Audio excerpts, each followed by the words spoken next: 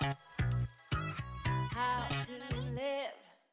I'll use my mother as another example. She started in her 50s. She's now 83. She'll be 84 next month. No chronic diseases, the same weight, same healthy weight, same hourglass figure that she had in her 30s and her 50s. She exercises twice a day, 6 days a week, Pilates, weight training, aerobics, yoga, Tai Chi. I mean, she walks miles a day. She's in excellent health.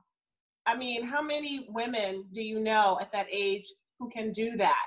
And particularly in our communities, African-American women, because we typically are going to have diabetes, hypertension, high blood pressure for a number of systemic reasons, but also because of the way we eat. And it's really interesting that you don't think about it, as an omnivore usually. It's just when you're introduced to something new, or you have a vegetarian or vegan friend, and then all of these things that you've heard, well, what about your protein? Well, what about this and what about that? But you don't think about it for yourself at all, right?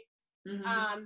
And a lot of people are walking around in a state of unease, dis-ease, not great health, and don't realize it. I mean, you realized it, but a lot of people are not quite there, but they're not healthy either, right? But they don't know it until they get healthier and they feel the difference.